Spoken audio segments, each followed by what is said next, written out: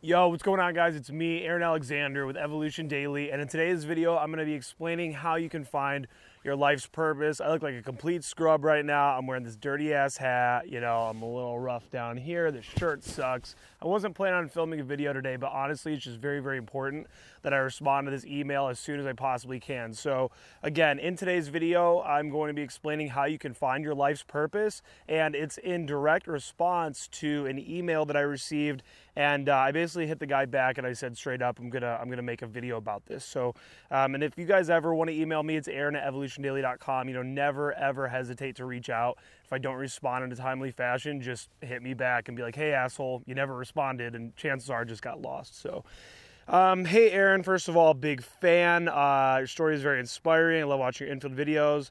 There's a lot here. He kind of talks about his journey in game, and he ends up getting to this part. My problems are probably more to do with inner game. I'm a 29-year-old guy who is totally lost in life. I work in a job I hate, and it seems impossible to find anything I'm passionate about. I feel like I became an adult at a very young age. I believed what bullies told me, that I was stupid and incapable of doing anything meaningful with my life. I suppressed the sense of adventure and wanderlust that a good childhood is supposed to bring. He goes on to basically just talk about how he views pickup as very important, but most of all, he wants to get this figured out. So he's 29, a couple years older than me. I'm 27, turning 28 very soon, actually, about 6 months or so. And he just has no idea what his passion is, okay? And this is why I wanted to make this video on how to find your life's passion, okay? Now, for me, you know, my passion ended up becoming, my passion ended up being the thing that I think, teaching the thing that I think was taught to me that drastically changed every area of my life. That being, you know, essentially teaching men cold approach pickup and the dynamics of relationships, and just overall how to be a better, you know, a better man, and hopefully a more driven and ambitious man. I try to motivate you guys here on the channel. But I have a lot of passions for other things as well, you know. Shortly before I started Evolution Daily, I was very passionate about stand-up comedy. You know, I would say I'm pretty passionate about, like, I'm passionate about some of the TV shows that I love. I get very deep into things. I'm very passionate about paintball, right? I have a lot of these different things that I could see kind of dedicating my entire life to, as far as a pursuit of happiness and career and things like that. And overall, what I'm really just trying to get at here is, I think overall, one of the major keys to finding your purpose in life is realizing that life has no purpose, okay? So, you know, you take a look at Christianity, and Christianity says that our only purpose, humanity's only purpose, we were put here to worship God. Well, if you're watching this video, you're a grown-ass adult, and you know that that's complete and utter bullshit, okay? And that we are not here to worship God, okay? But if we're not here to worship God, then what are we here to do? Some people say, I was born to teach people how to lose weight. I was born to help people. I was born to drive race cars, you know, to play football. I was born to be an NFL football player. Were you born to be an NFL football player, or were you born having the predisposition to be successful at whatever you gave your all? Would that same guy who was born to be an NFL player, would that guy have dedicated himself to, you know, a myriad of other skills and crafts and then become successful at those things? I think so. I truly do. Now, I've been around people that have a very clear-cut and concise passion, okay?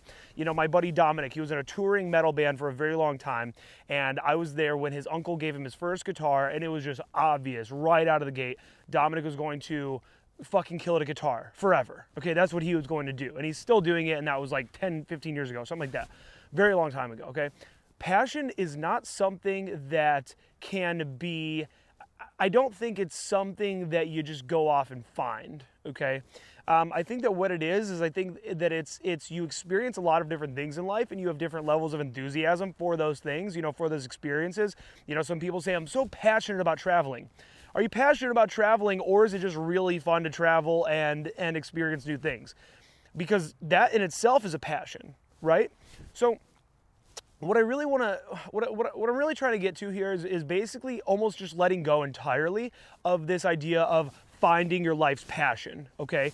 Chances are there isn't just this one thing. Just like I don't really believe in soulmates. Have you met two people where they're together and it just seems like, God, they were fucking made to be together? Or have you ever had that experience? Yes, 100%. Like that is something that it seems to happen, right? But in all actuality, what it is there's just 7 billion people on this planet, and there's, you know, a good amount of those people that you would be very, very compatible with based on different personality, you know, characteristics and traits and looks and sexuality and all these different things.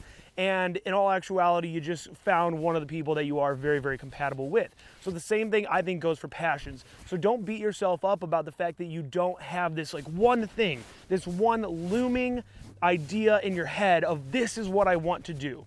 So instead, try a bunch of different things. Try a bunch of different things and do things that are going to inspire you. So for me, I think that one of the most inspirational moments of my entire life was when I went to New York City for the very first time. Now the guy who emails here, he is living in Ireland.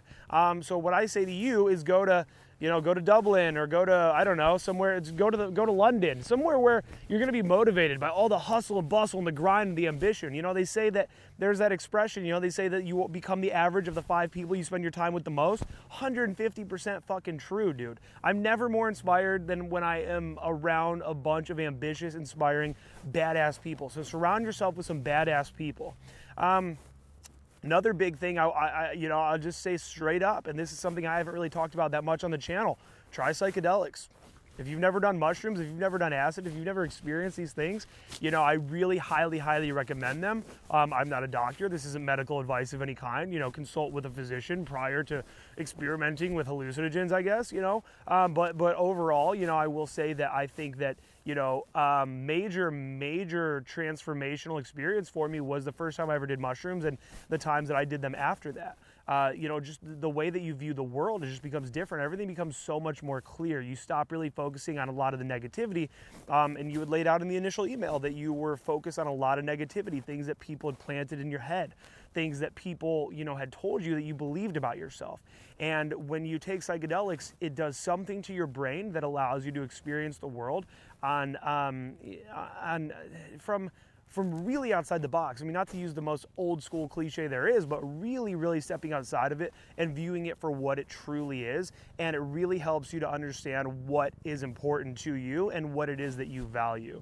So I would definitely recommend experimenting with psychedelics if you haven't yet, honestly. And again, I'm not a doctor. This is not medical advice. Consult your physician before experimenting. Trying a lot of different things, realizing that there is not, for most people, for most human beings, there is not just this one huge thing. You know, there's not this one gleaming thing where it's just standing out as like, I want to do that. You have to try a bunch of different things. You have to put yourself in the position to succeed, right?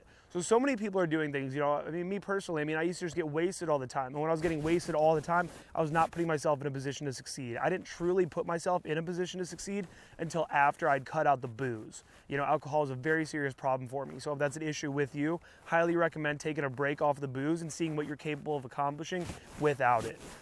So yeah, overall, I mean, main points here, give psychedelics a try. In all seriousness, I really, really highly recommend that. Disconnecting as well, you know, disconnecting from your phone, disconnecting from society, you know, going out into the fucking wilderness.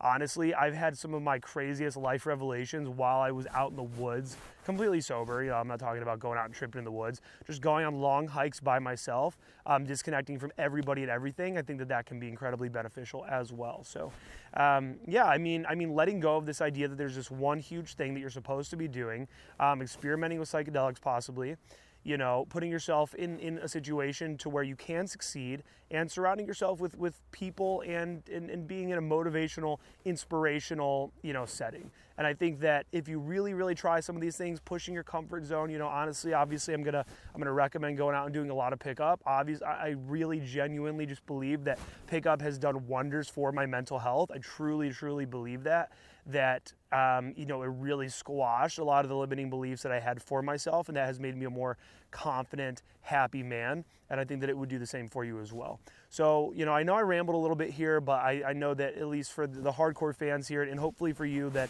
you know, you sent me this email, you know, hopefully it'll really resonate with you, and hopefully it'll really help you, whoever you are that got to the end of this video, find your purpose in life. Tell me pretty lies, look me in the face, tell me that you love